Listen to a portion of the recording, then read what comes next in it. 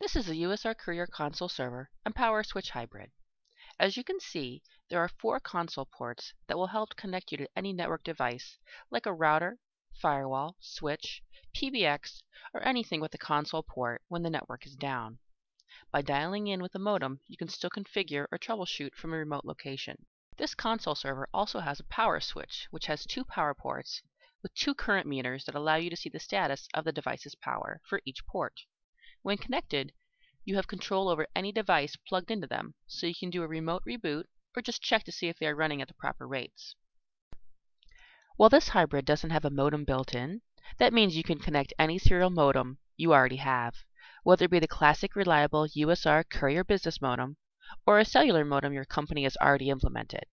No matter what type of access you already have for your out-of-band solution, you don't need to pay for any additional hardware. The USR console server hybrid is under 10 inches wide and can be on a desk or mounted into a single standard rack space with the included kit.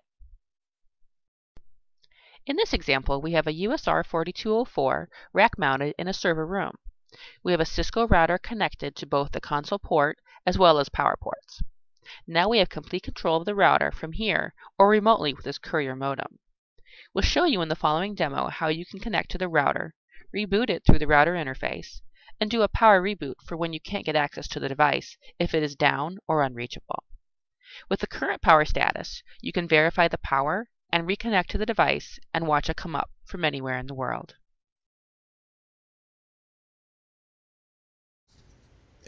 We begin by logging in.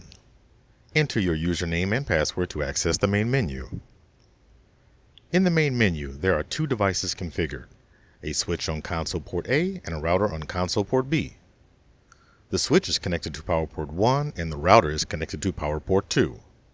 To demonstrate a connection to the router's console port, we enter the command B. We are now connected directly to the router's console port. Here we can enter commands. Let's exit from the router prompt and return to the main menu by entering the ---- escape sequence. Next, we will demonstrate a router reboot by toggling the power to its mains port. Here, the main menu provides an indication the router is using 3/10 of an amp of power. To disconnect power, we enter the command 2. Once the main menu automatically refreshes, it will indicate the power port is off and no current is being detected. To enable power, we enter the command 2. Once the main menu automatically refreshes, it will indicate the power port is on. Now the main screen indicates the router is using 3/10 of an amp of power.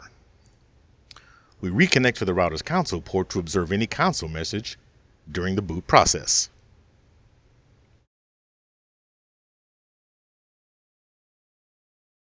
Confident the router has successfully begun the reboot process, we can return to the main menu by entering the ---- escape sequence.